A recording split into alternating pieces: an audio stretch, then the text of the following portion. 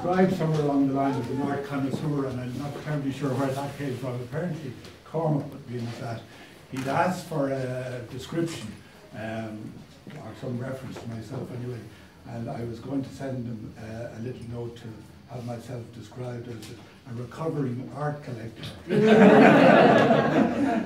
So I don't know whether that would refer to the recovery in the whole painting and art world, or whether I'm recovering from the whole, what seems like an addiction of collecting paintings. I had the great pleasure of opening the only other exhibition I've ever opened for Cormac. I think it was in 2005 in the Hallway Gallery for Mary Toohey, and that was a wonderful experience, and I met your mum at that.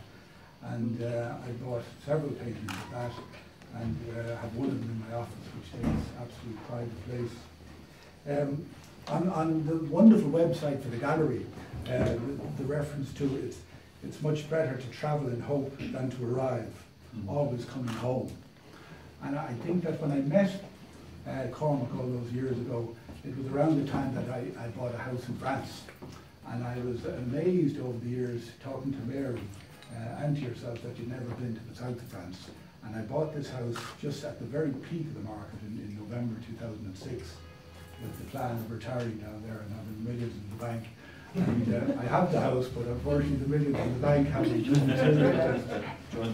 So I got this idea that Cormac would benefit from a few days down in the house, and he's the first artist that has come down there, and it is truly a magical old house, but it came alive when Cormac came down.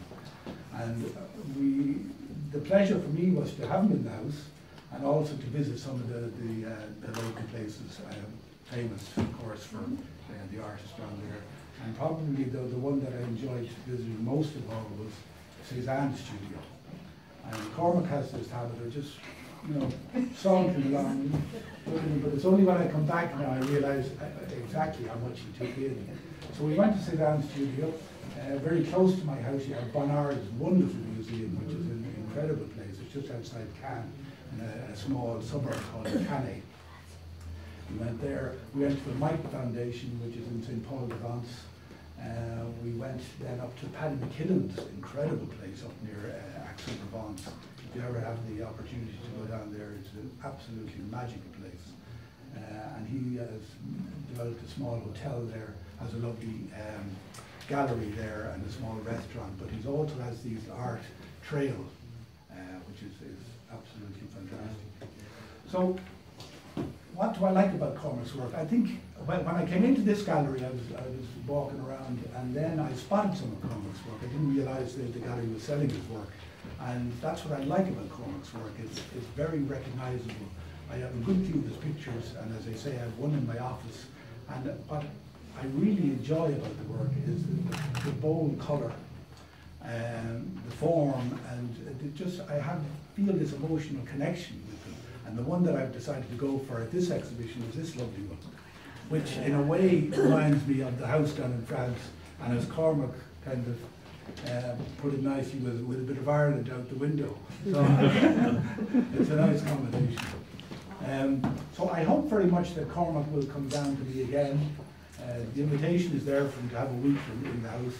I have a few other artists that are going to come down. A friend of mine is Bob Quinn, who does sculpture, and he's going to come down. And just to see Cormac's work developing the way it has, I think is wonderful.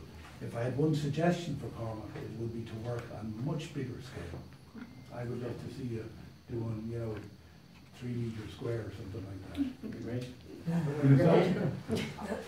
It gives me great delight to formally open the exhibition, and in doing so, I would really enjoy hearing a few words from Cormac himself. I was once warned artists shouldn't speak generally, but they shouldn't speak at their exhibitions in particular, because it's usually not a great idea. But I've written a small piece for the catalogue. The catalogue we got printed up, just to explain the idea of a wayland or an imaginary place. That I kind of journeyed into on this exhibition, and partly linked with the residency in the south of France, And I suppose the idea was to journey into imaginative places. I mean, a lot of these places aren't actually, you know, they're based on my reimagining of Suzanne's window or Von Arndt's, the interior of Von Arndt's home, which I don't even know if it exists, but John was very generous with his time and his knowledge of the south of France, and he drove me around to these places. And for me, it was like, it was technically, you know, it was a pilgrimage to actually go near these places where Matisse might have been, or I have another hero, Nicolas de Stael, who was just a beautiful artist. He did some amazing paintings down there, and to see that light, which was a real joy actually. And I think it entered into the exhibition. It brought the paintings in a different direction, you know, which I think is evident here. But I'll just explain Awayland. I'll just read a little bit about Awayland. It's an imaginative place lost in time. It's another country or an era that I may have lived through. Sort of a past life experience, and it's a landscape that merges dream and memory. And I think that, you know, the idea that often when I'm painting, I'm looking at art history as well, and that sort of creeps into the paintings. And so there's that suggestion of dream, memory, and the reality then of seeing places.